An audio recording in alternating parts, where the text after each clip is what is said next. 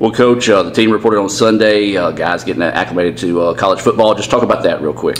Yeah, got them in. First day of class was on Monday, and getting them kind of used to getting in the flow of going back to school, and these new guys coming in, kind of getting them, situated with their classes and everything, starting them in their summer workouts, and so excited about getting them back here on campus. And so it's been a short June, and was glad to get them back here for the July term.